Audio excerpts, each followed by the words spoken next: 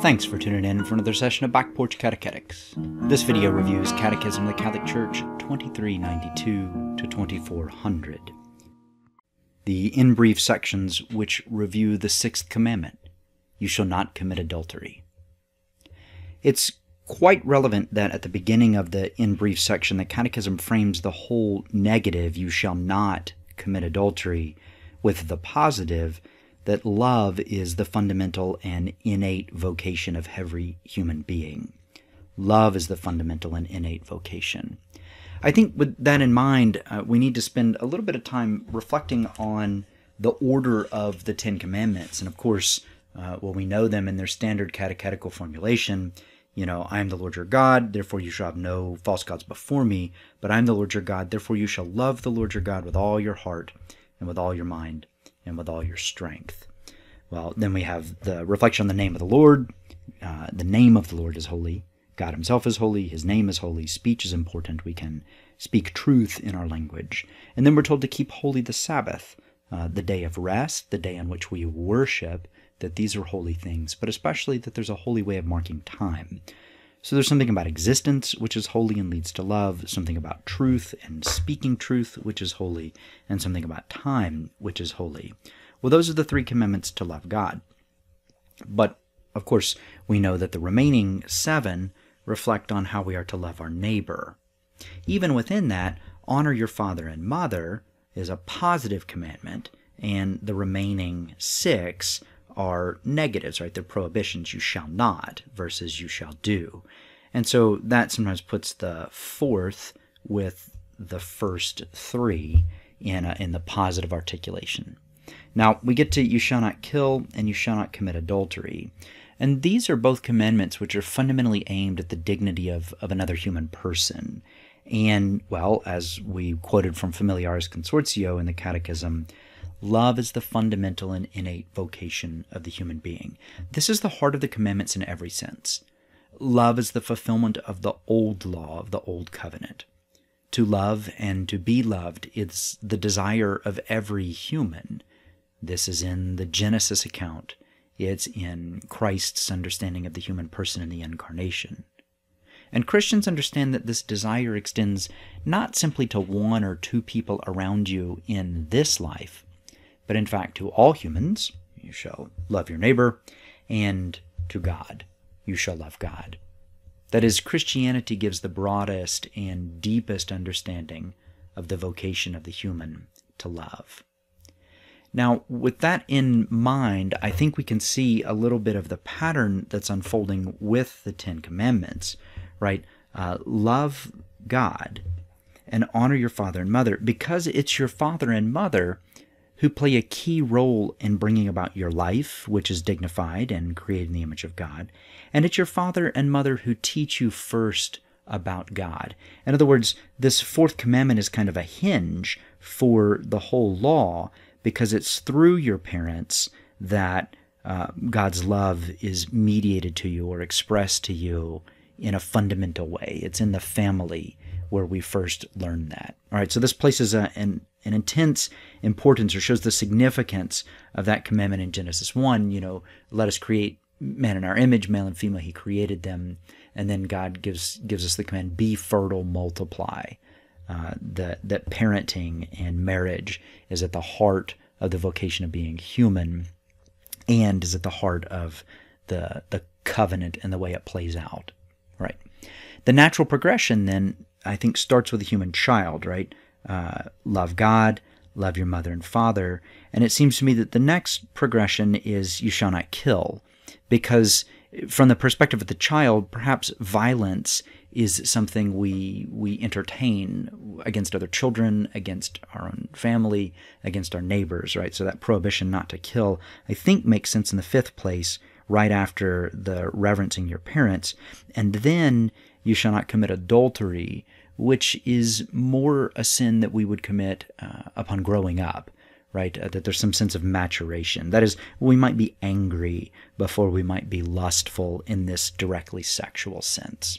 Right, so that's kind of how I make sense of this order here, and see a lot of really important things going on in 4, 5, and 6, where we're transitioning from love of God into love of neighbor via the family. And these 3 commandments are sort of intensely focused on the family. Well, the 6th commandment directly forbids adultery, and that's important for our consideration. We need a definition of adultery, and it's pretty simple and straightforward, but of course we'll apply the 6th commandment to many other things. So, you shall not commit adultery. And adultery that's having sexual encounters with another spouse.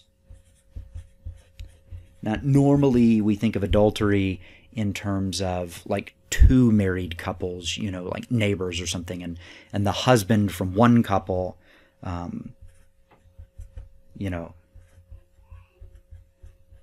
has sex with the wife from another couple, right? And so if we're thinking of our 2 couples, then like that's what we think of as adultery. But technically, only one needs to be a spouse, and so for adultery, if you had to map it out, it would technically count if you have, a married man and a married woman, and then some unmarried man sleeps with the married woman, that would still be adultery, right? Because, adultery is with someone else's spouse, a spouse who's not your own. When we think about 2 single people, that's typically called fornication. And that's understood under the 6th commandment, you shall not commit adultery, to also include you shall not commit fornication, even though when we technically define them, they would be different. That is, the concept of adultery is broad enough to assert, really in the positive sense, that the only appropriate way to express sexuality and intercourse is marriage. And so if we want to state this positively, the idea is that intercourse... Oops, this one's not working. The idea is that intercourse really fits only in the context of marriage. And adultery, of course, transgresses marriage, but fornication does as well, in the sense that you're trying to give a marital expression outside the marriage. This is also what allows us to include pornography and masturbation under adultery.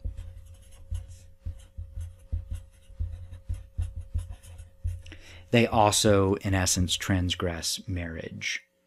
All right, well, we said that the Catechism frames the question of adultery in the 6th commandment, in that understanding of the human person, that our fundamental vocation is to love, and most of what adultery is defending, or the positive articulation of it, is about marriage. So let's think of this not in a negative rule, like do not have sex with someone else's spouse, but rather what lies behind the prohibition. And what lies behind that prohibition is that we're called to love appropriately. Now, appropriate love is chaste.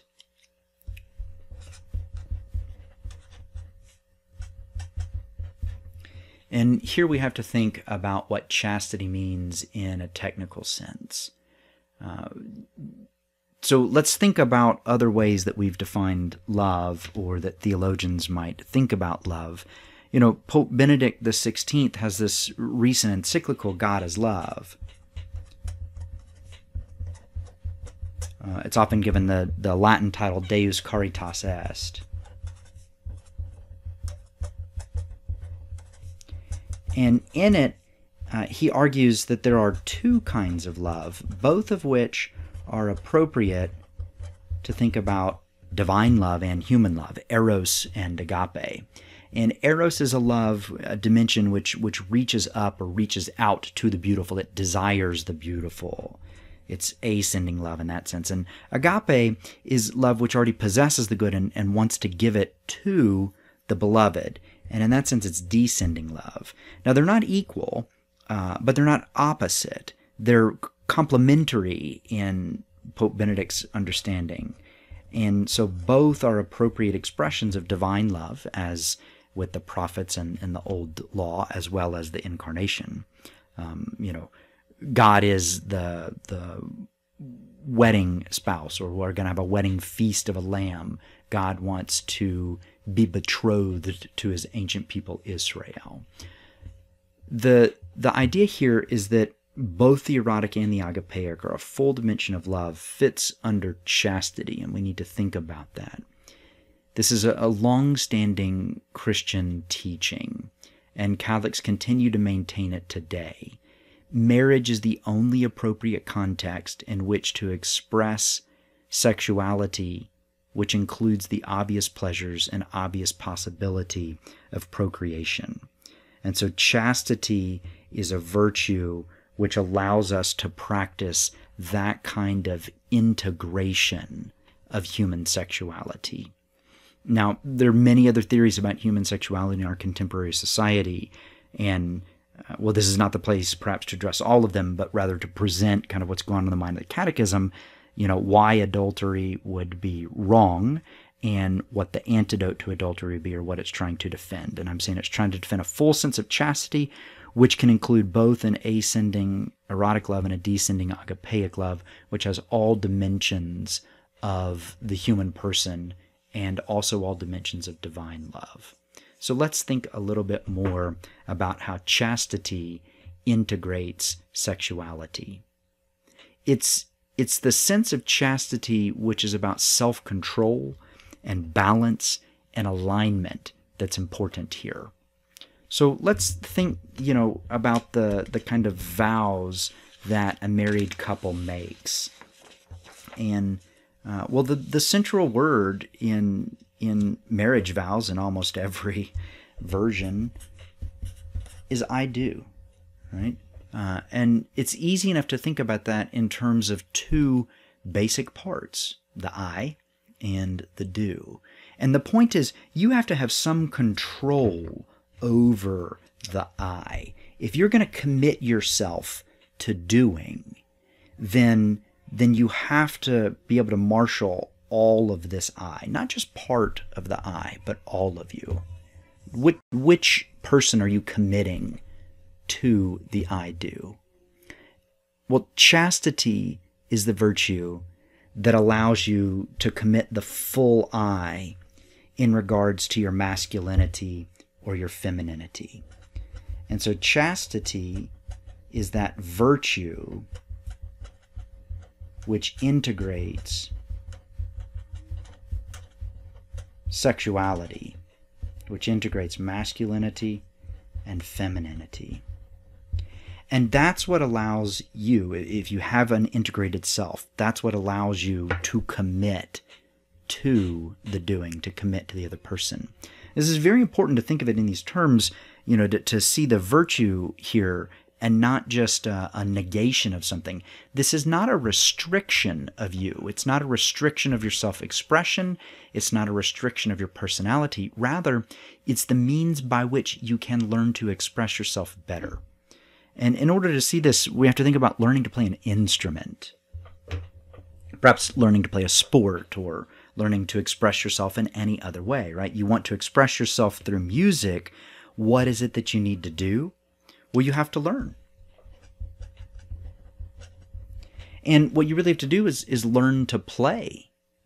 So when I was learning to play guitar back in the 3rd grade, well, I did not get to do other things, right? I went to lessons, I think once a week for half an hour, something like that. And then I come home and I'd have to practice virtually every day.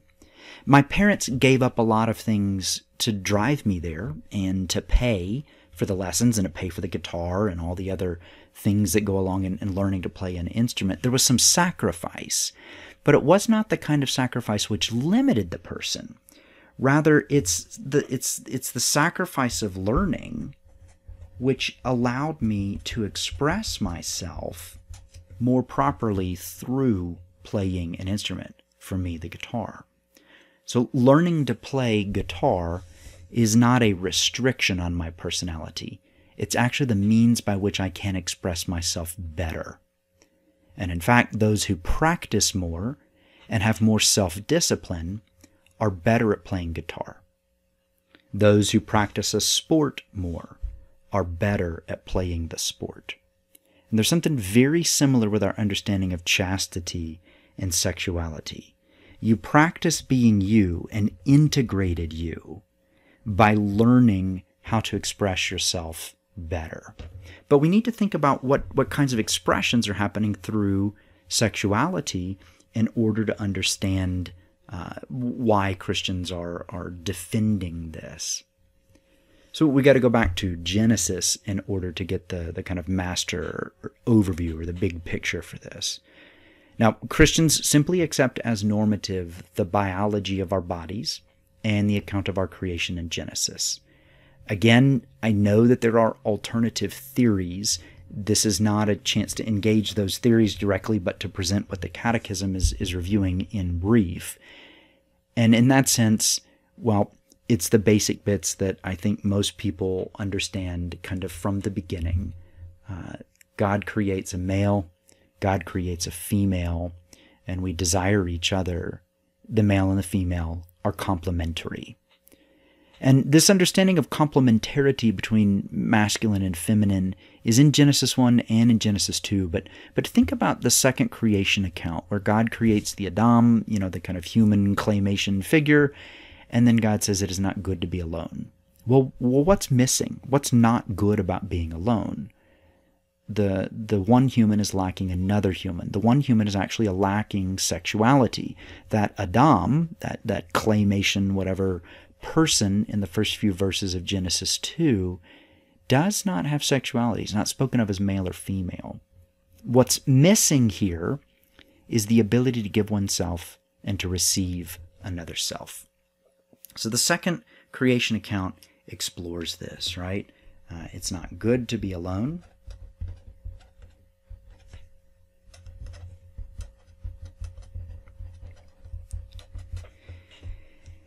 And it's not good to be alone because you must be able to give yourself and receive yourself.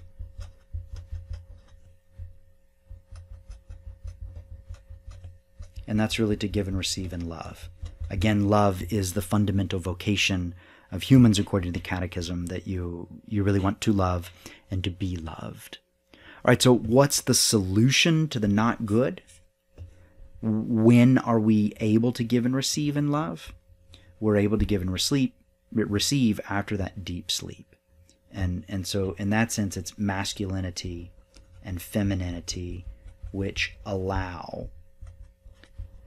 are our capacity to give.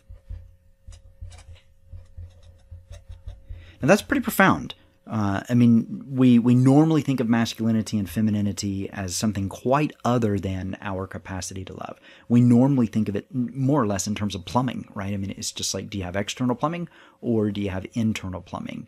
And sometimes we speak of, sets of emotions or personality traits that's explored by other people.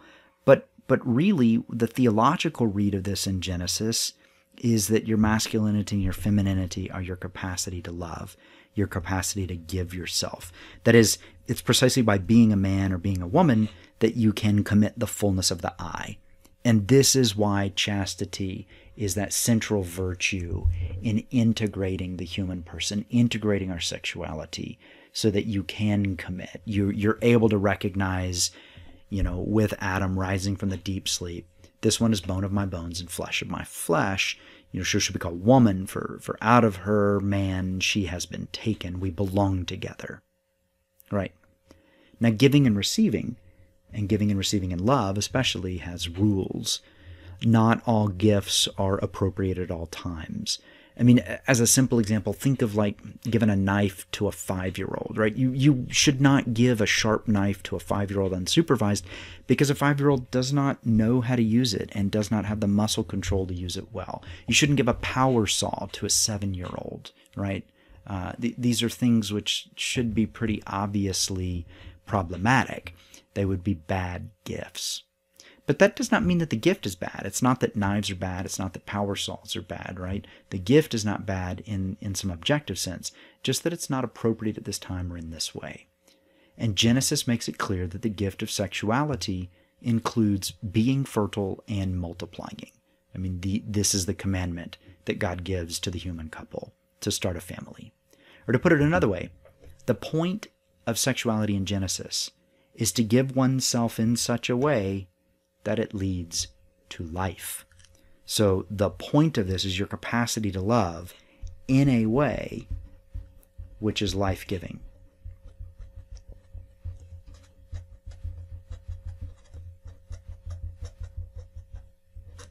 And so, when you're saying the I do of marriage, you're saying I give myself to you in love, in a way which gives life. I give myself to you in a way in which I want to also receive you in love.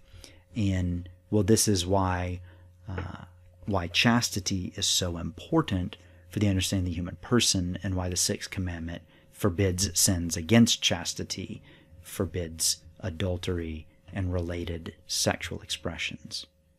All right, so what does it mean to give life, right? What is it that you're doing when you're doing the I do, right? We're saying now, this means that you want to give life, and you want to give it in love. I think there are really two senses that happens, and one is to the couple, that the kind of love, the kind of expression of love you have ought to give life to the couple, right? The two die to self and become one, become something new. But second, it must give life to the next generation. Right? Next gen technology, next gen person, right? That this is a life, a love which is so real that it becomes its own life. Marriage is ordered to the good of the spouses and to procreation. And so it's really marriage which is the appropriate location, or the appropriate relationship in which to express fully masculinity and femininity in that most intimate sexual way, that expression of love which gives life. There would, of course, be other ways of expressing your masculinity, your femininity, but those cannot transgress marriage. So when they transgress marriage, they become adultery. That's what the sixth commandment is saying. All right, the ideal then is that we would live up to the long-standing sensibility in Genesis, which is the long-standing Christian perspective. Marriage exists between one man and one woman. This should be a stable relationship which lies at the foundation of family, and families there are the building blocks of society. That's the ideal. And adultery transgresses that ideal by destabilizing the family and destabilizing marriage. All right, so if we return to our sense of, adultery, fornication, pornography, masturbation, these are all things which destabilize marriage. Adultery, destabilizing, with another spouse. Fornication, by separating what should be an expression of love that gives life from marriage, the context in which you would want to raise children and grow together as spouses.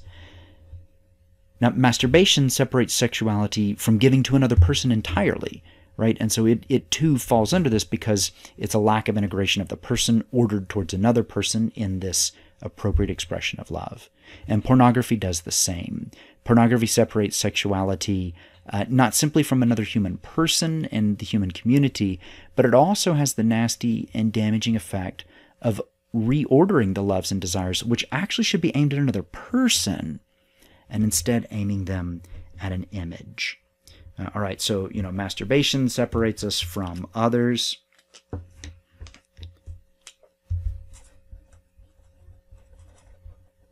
Pornography from others, but also actually from the person, from a person, and reorders us to an image.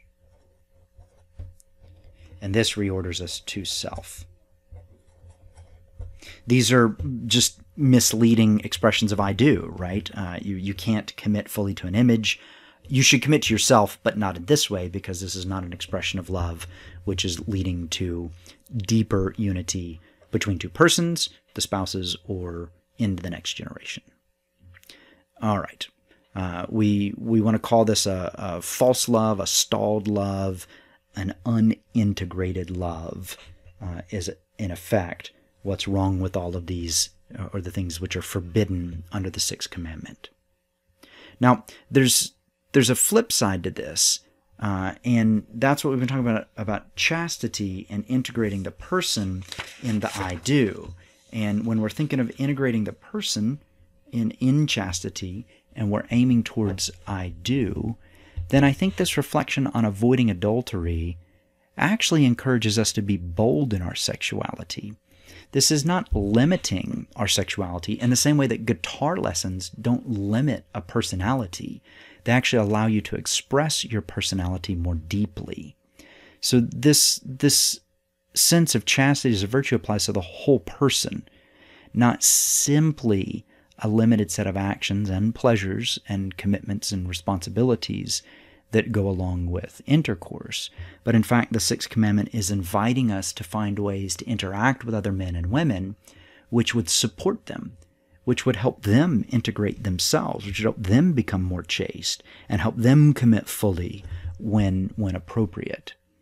In other words, the prohibition on committing adultery does tell me something relatively directly not to do. I mean, it is a prohibition.